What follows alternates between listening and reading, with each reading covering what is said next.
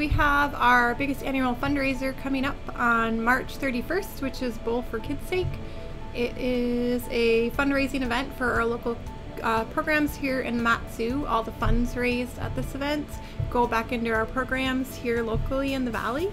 If people are interested, they can register at our website, which is www.bbbsak.org/bowl.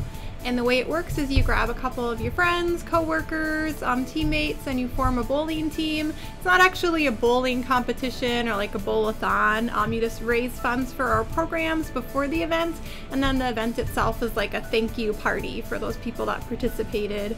And there's tons of prizes and games. You get to bowl for free, and there's also free food. It's a lot of fun.